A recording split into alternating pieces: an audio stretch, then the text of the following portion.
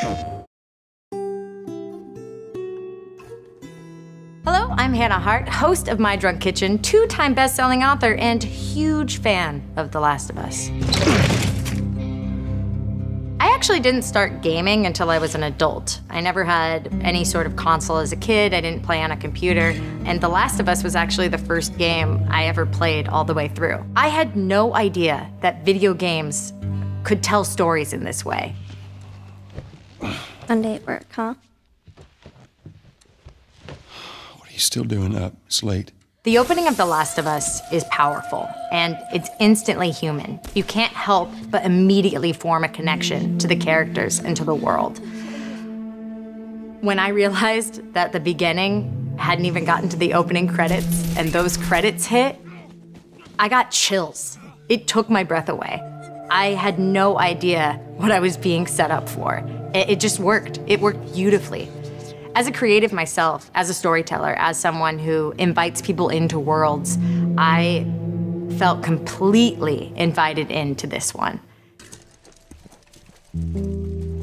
One of the things I think is so incredible about these characters is that for me as a player, I felt a connection to both Joel and Ellie. I could really see a lot of my own heartbreak and despondence and tenacious hopelessness in Joel. In the beginning of the game, this is not a man who's operating on some resource of belief that things are gonna get better. This is a man absent of that, yet, unbeknownst to him, he still keeps moving forward. And I really connected with that during times of despair or loss in my own life, that even when you feel hopeless, it doesn't mean you have to stop. Ellie, move! The sequence right before the very end, right before Joel wakes up in the hospital, where they're going through the underground tunnel and they're on the bus, and then Ellie falls off the bus and Joel has to go underwater and over water, and just that entire part, my palms were sweating, my heart was racing. I think that was the time that I really felt in the body of the characters in the game, because water is such a powerful force and is something that I fear in my real life. Oh, shit. Joel protecting Ellie isn't what taught him how to love. He knew how to love. It was in the act of protecting her that he was reminded that love still exists. That, for me, was really powerful and really resonant.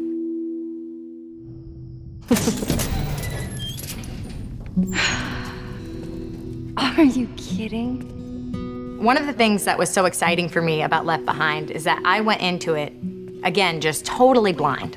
So when it was revealed that Ellie and Riley had crushes on each other, I was so happy. I had already seen so much of my own humanity in. Now I could see a little bit of myself in as well. And honestly, I've never had an experience like that.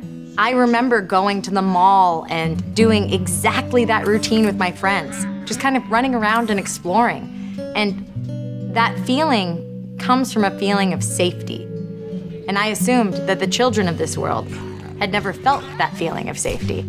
To see Ellie get to experience it only made it being ripped away so much deeper.